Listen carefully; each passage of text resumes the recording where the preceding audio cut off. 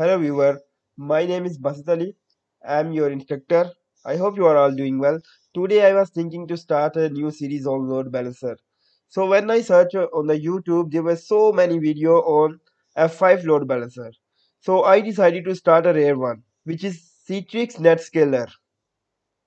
And why not Citrix Netscaler? I think that why not to choose Citrix Netscaler because it has very high level feature that other vendors not have. So I decided to start series on Citrix Netscaler ADC. It has very rare video on YouTube, so I decided to pick up this. It has many high level feature which represent it and which make it different from the other load balancer. So let's discuss our today agenda.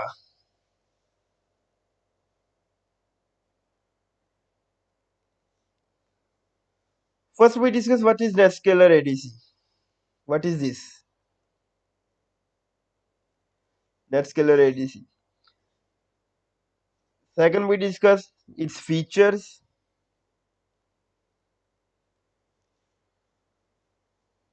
Third we discuss its additions. And next we discuss how to choose the right additions. Because when you learn additions, when you know additions, then you know to know right additions. And the fifth one is its platforms.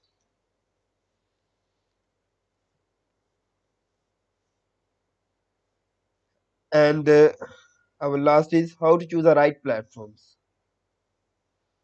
That's our today agenda.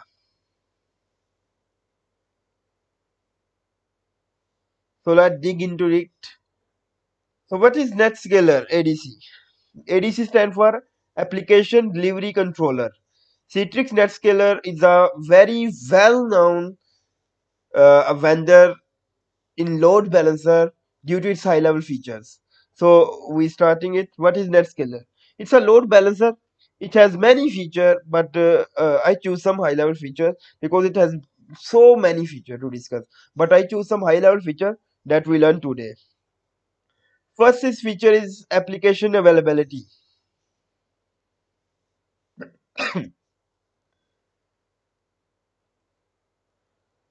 Application availability.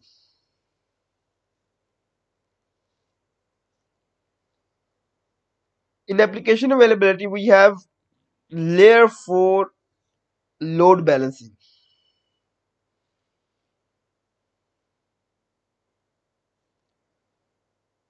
It provides server load balancing, mean traffic load because balance over the servers. For example, I have users, they want to access the website, mean google.com, and my websites are saved on these servers.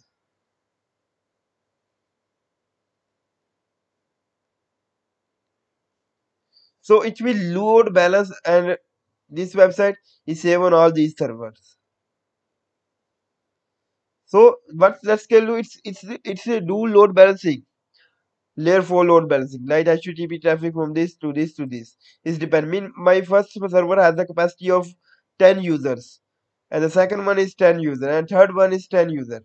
When the user came, when it reached the limit, mean 11 user is sent 10 to this, and one rest of this to this. So this is its first feature, layer 4 load balancing. It provide not only load balancing. Second feature in application availability is layer 7 content switching. It also provides us layer 7 content switching. Let's discuss it. Mean mean my company has two web pages. For example, I have two web pages these are my servers, and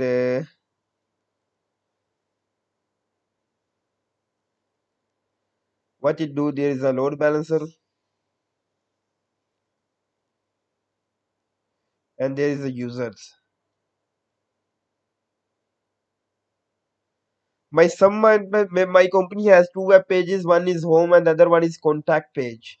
So here is slash home, here is slash home, here is slash home, and it also have slash contact, and it also have contact. My company has two web pages, and save, and some have both. Some servers have both like this, and some have one like the middle one. Mean Citrix do load balancing on the basis of content and did detect the web page and then load balance the traffic. For example, first user is coming for the home page. It will for the user that are coming for the home page, it will load balance to them all the traffic to these three servers. And if the web page if the traffic is coming for only for the contact purpose, for my contact page, then it will load balance the traffic only to two servers. It will not send the traffic to the server which don't have the contact page. So it will load balance the traffic on the basis of contact. It detect the user traffic. So it's called layer 7 contact switching. And the third feature in application availability, it's provide me the GSLB, global server load balancing. It's load balance the traffic on the basis of region. For example, the Europe user will transfer to Europe and the American user will transfer to America. Server mean we have clone of different servers. For example, I have a physical server in my region, Asia, and I have their clone in Europe. And when the Europe user came, it don't send to Asia. It posts their traffic to the Europe. So that's called GSLB. And our third feature, so this is application availability.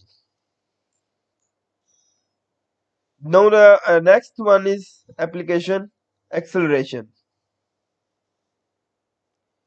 Application acceleration.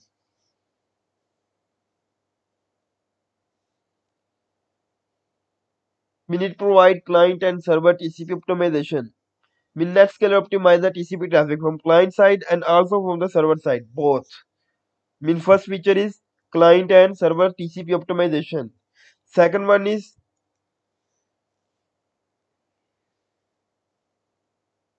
I'm not discussing that feature in detail, but we will discuss it in future. Second one is cache redirection. Most of the website has its own cache. NetScaler provide us the feature to host websites cache to their NetScaler device. NetScaler itself hosts the cache rather than on hosting on a web server. So it's a beautiful feature of NetScaler. And then we have application security. It also provides us the security. It provides us layer 7 DOS defense.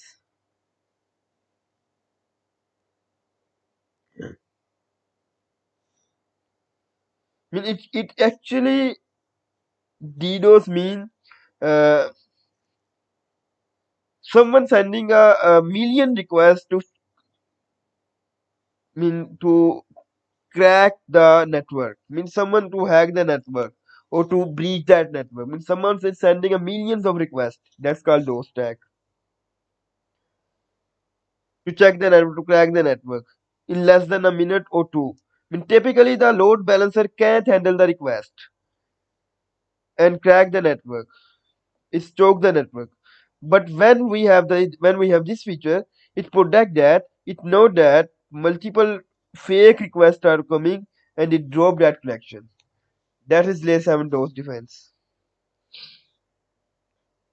And next we have layer 7 rewrite and responder. And responder. Layer 7 rewrite and responder. Mean our company URL has changed. Mean my company URL is google.com or xyz.com, and I have changed that, and in future I have changed that to ABC. Now what it do? Layer 7 rewrite and responder mean my user data not know my new URL. They are sending their request to xyz.com. It will rewrite that to ABC and then respond to the user back. So it's also a very beautiful beautiful features. And it also provide me triple sports authorization, authentication, and accounting. Mean for authentication purpose. It's also have the feature of Citrix web app firewall. Mean it is a web application firewall where we can get firewall security services from a NetScaler load balancer. For example, our website have credit card and payment gateway, so it help avoid attacks like SQL injection etc. And we it also provide us the feature of n factor. N factor mean two-way authentications, mean multi authentications. So it also provide us this. And it's also have we have the main feature is Citrix gateway.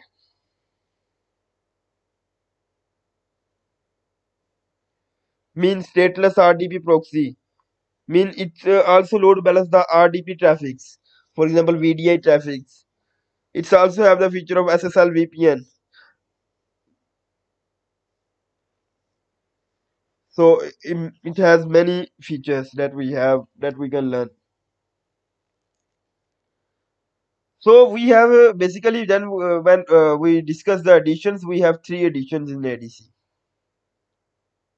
in NetScalers. Mean basic edition,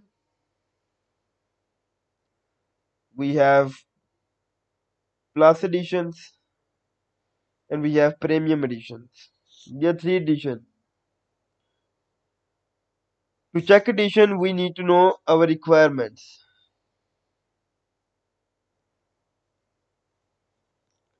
Mean I have the date sheet of NetScaler. Uh, Let me open that.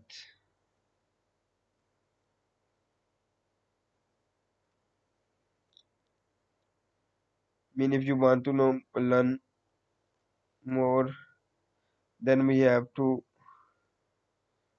So this is our data sheet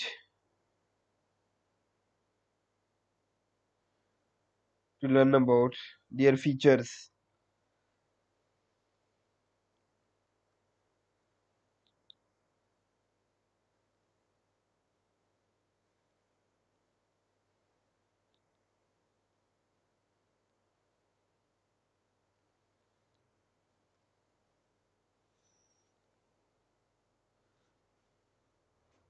So it depend on license that it's a basic edition, premium plus edition, and premium edition.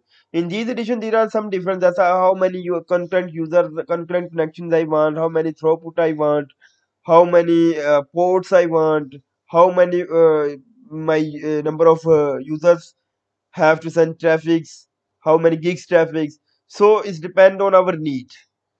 So to check to choose the right edition, we need to know our right requirement. So let's discuss its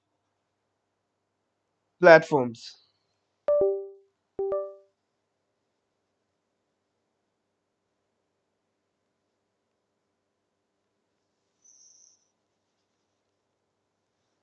So it comes with three platforms. First one is VPX. Second one is MPX, and the last one is SDX. VPX is a virtual appliance. MPX is physical for high performance. MPX is used for high performance. When multiple gigs of traffic we have, then we use MPX. It's a physical box. And SDX is come with physical with hypervisor. It's also physical, but it's come with different hypervisor. Mean on a hypervisor, mean on a SDX, I host mean two or more VPX on that. To get mean we can also load balance that on SDX. Mean there is multiple running of VPX on it.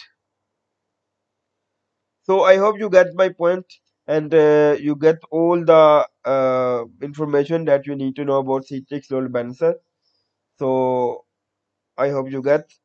So if you like the video, then hit the subscribe button and don't forget to share that. Thank you. Take care.